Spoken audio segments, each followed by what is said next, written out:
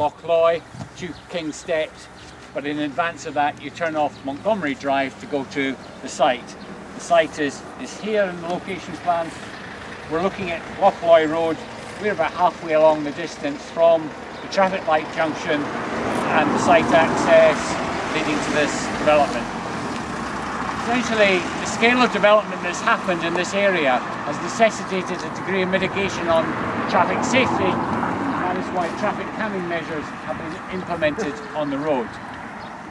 These are not successful in the extent in the way of driver behaviour, and there's a need to strengthen and improve these same features, but just try and make sure that the drivers observe the highway code and the instruments. So as part of the mitigation with this development, the developer has offered to enhance the traffic calming measures that we've got here to slow traffic down, to allow manoeuvrability on this road, because it is increasing in traffic flows over the years. Mark, would you like to add anything to that? Just to say that the Ken's report has got a condition on to clarify the detail of the mitigation to be done on the road. The starting point is that at the minute the traffic calming features of these giveways now, they're not conventional in terms of their operation, in that they're set up with giveways on both approaches, which is not usually the conventional approach. They work reasonably well in low traffic routes, but as traffic builds up you tend to have to establish more of a priority established. So that's one of the things that we're looking at with the developer, is establishing priority of direction so that it's clear to drive to the approach who has priority. Okay. Any questions? You, madam? This road here, the golf course up here, they had competitions. Last year there was a competition and all the visitors parked on this side of the road all the way down, which enforced everybody trying to get up and down the road into a right pickle. Me in particular having to actually mount the pavement on the golf course side to get past, because there was no way of getting past with the volume of traffic going up and down. Secondly, when you get to the lights at the top of Loch Loy Road, sometimes you could be sitting back as far as the golf course waiting to get out, and there's only 2 or 3 cars allowed to exit from Loch Loy because the A96 is so busy they run through the middle of the junction and block the whole road. When you're coming from Sainsbury's, you come round, you've got a filter light to let you down Loch Loy. It doesn't come on all the time. That's okay. They say you sit behind the traffic lights, but you've got the box in the middle of the road with the arrow for you to go out and turn round. Then you've got the sequence of the lights in the A96 and the lights in Loch Loy are so close together. They're at green and ours are at green. So you start to take away and there's still cars running through the main road. Now I've watched them, it's the light sequence. You've set them so close, there will be a bad accident there because the junction is so wide. If their lights are at green, they think it's okay to go across, but it is a huge amount of road to cover that the people in Loch Loy have the right to go out with their lights. So your whole setup for that junction is totally wrong. They need to do something, and you're going to increase the traffic from here trying to get out. You know, there's something has to be done, and the amount of cars that you're seeing on your transport assessment coming out of this area is way off the mark. This is a lot busier than you see. If the members care to look down there now, you can actually see the traffic trying to weave in and out of each other down by the golf course, trying to get through from each direction. Okay. And that's the middle of the morning. Hold on. We'll make an observation. Members, any members got any questions? Any queries? Any queries? Just see the point the ladies raised as regards the existing issues. Yeah. We can report that back in the council and ask them to look at. Sorry?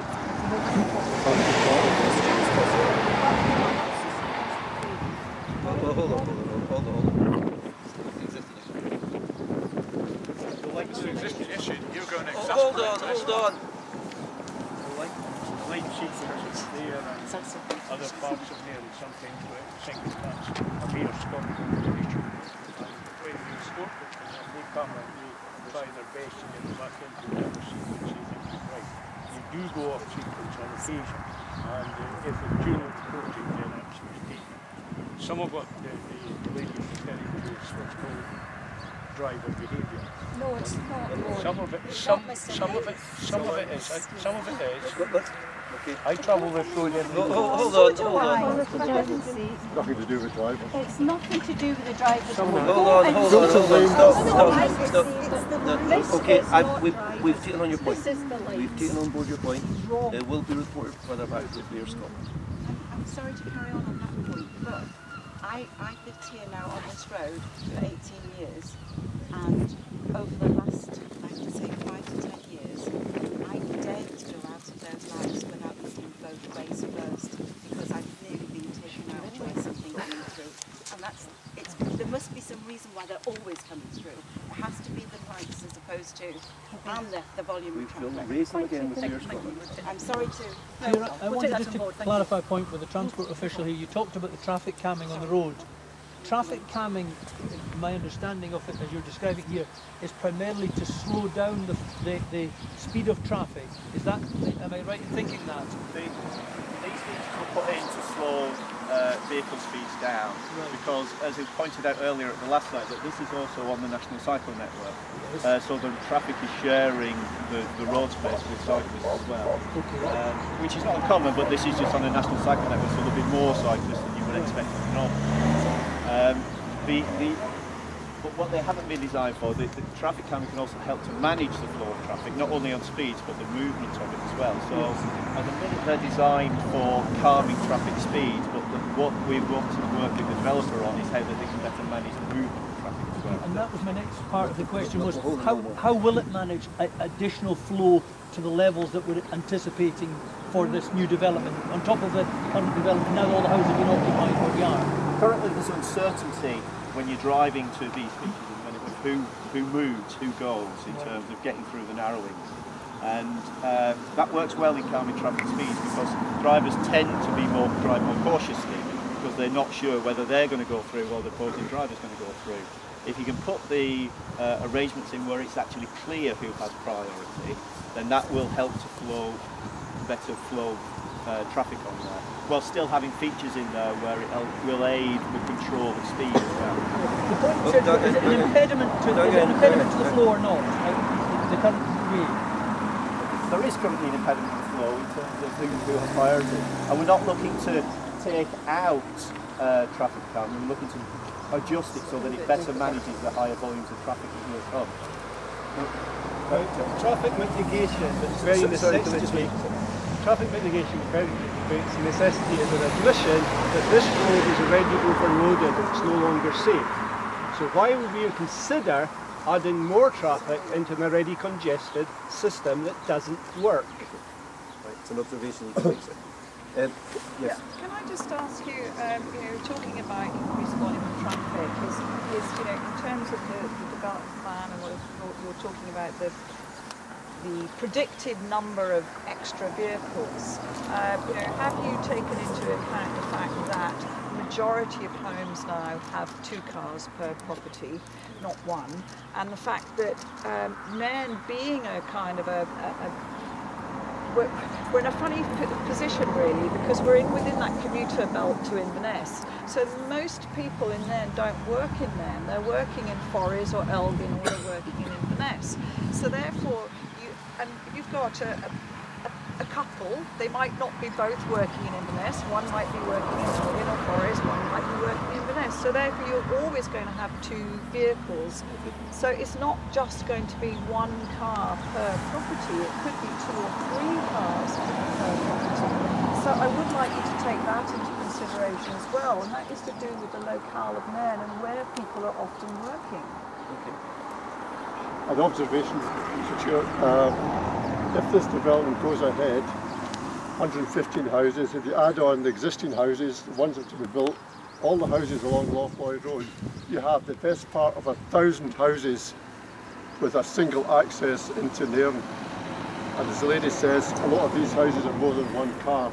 So you've got 1,000 houses with only 1 point of access, and it causes chaos on the A96, because every time the lights change to red, day 96 jams up. You'll see that as we go along there. Okay. I just also like to point out to the committee that it is not simple just access to the workplace because it's a lack of facilities on the existing site.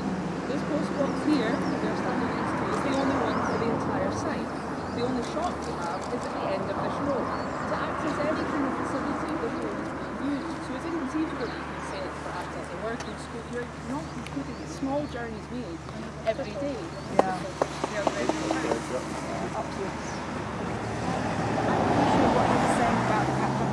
We can't hear. One of the things that I have noticed is that people race towards them when they see another car coming. And yes, having some kind of priority measuring. But also, I don't know if you're aware, because I am, because I drive up and down the road so much, is that some of them are blind to the oncoming traffic in opposite directions. And even if you put priority in, there's still going to be a problem there. And especially with the children, cyclists and everything else that I've mentioned before. I appreciate what you've said, but I think that all of those things need to be taken into consideration as well. Okay, okay, we've got one more visit to go. Our next visit is, Ken, where are we? View Road. View Road. And we'll come back down to the traffic. Up to the junction. Right. View Road's the next one? Yep. It's our last one, okay.